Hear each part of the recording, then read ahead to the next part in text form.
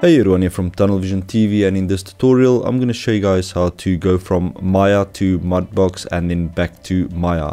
And I'm using Maya 2017 and Mudbox 2016. So yeah, in Maya I'm just going to go to polygons and I'm just going to create a simple sphere, and then I'm just going to scale it up, and then I'm going to increase the subdivision. So I'm going to go to my poly sphere and I'm just going to increase these to around 50 each. Or let's make them 100 so it's nice and smooth. And then I'm going to export this model to Mudbox. So in this tutorial I'm not going to go into UVs, that's a whole tutorial on its own. So I'm just going to basically show you guys how to go from Maya, export to Mudbox, do some sculpting and painting, and then bring that back into Maya. So I'm just going to select this sphere, and then I'm going to go to File, and then I'm going to go to Export Selection. And here by files of type, I'm going to set this to OBJ export, and then I'm just going to browse to my folder, and then I'm going to give it a name. I'm just going to call it mesh, and I'm going to leave all the settings default, and then I'm going to click on export selection. Alright, then I'm going to go into Mudbox and I'm going to go file, open, and I'm going to browse to that folder, and I'm going to select the mesh.obj and I'm going to click on open. As you can see, it's giving me a warning box. All you have to do is just click on keep this mesh. I'm not going to go into details why it's doing that, so it works fine, so don't really worry about that. And now you've got your model in Mudbox and you can do your sculpting. So I'm just going to click on sculpt here at the bottom, and I'm going to set the size to let's say to around 2, and the strength I'm going to leave on 1. I'm just going to do a little bit of sculpting here. So I'm just going to go around here and just create some extra geometry. So I'm just going to add some random things to this mesh. Right, and then I'm going to go to my paint tools and I'm going to click on paintbrush.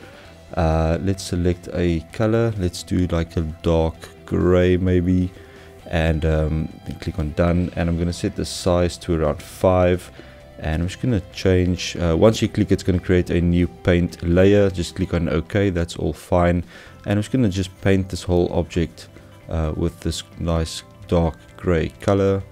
So I'm just going to go around and paint all around this mesh.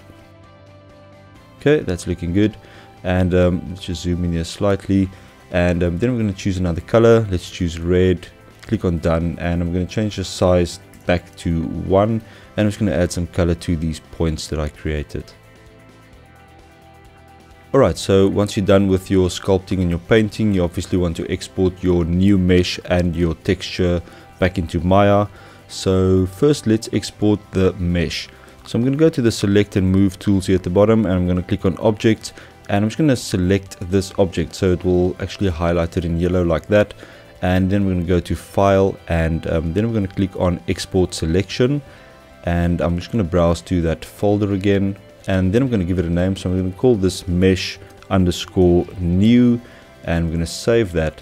And next we want to export our texture, so I'm going to click on file, and then I'm going to go to export all paint layers. Now you can obviously do this per model, but in this case it's just the model that we're working on, so I'm going to leave it all models, and then I'm just going to browse to that folder again, and I'm going to click on choose and then export. Alright, so if we go into the finder, we'll see that we've got the new mesh. It will actually give us a little preview here in finder if you're on a Mac, so you can look at that new mesh. And it's also going to give you your PNG texture. So now we're going to go into Maya and we're just going to load that new mesh. So I'm going to delete my sphere, and then I'm going to go file, import, and I'm going to choose my mesh underscore new.obj, click on import, and you'll see that's going to import your new model. And because I'm using Maya 2017, I'm going to render with the new Arnold renderer. So next I'm going to open the hypershade to create our new material. And I'm going to go to Arnold and then shader surface, and I'm going to click on AI standard, and then next to color I'm going to click on the checker box, and I'm going to choose file. Then next to image name I'm going to click on the folder, then I'm going to browse to that folder again, and I'm going to load my layer default material diffuse paint layer 1 PNG file. So I'm going to click on open, and then I'm going to assign that to my mesh. So I'm just going to middle click and drag onto the new mesh.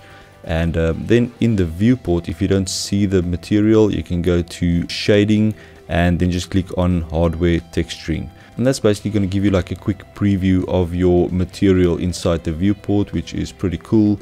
And that's how easy it is to go from Maya to Mudbox, do some sculpting and painting, and then export that back into Maya. I hope you guys enjoyed this tutorial. Click on the like button if you did, and remember, I upload new tutorials on a weekly basis, so please click on that subscribe button to be notified.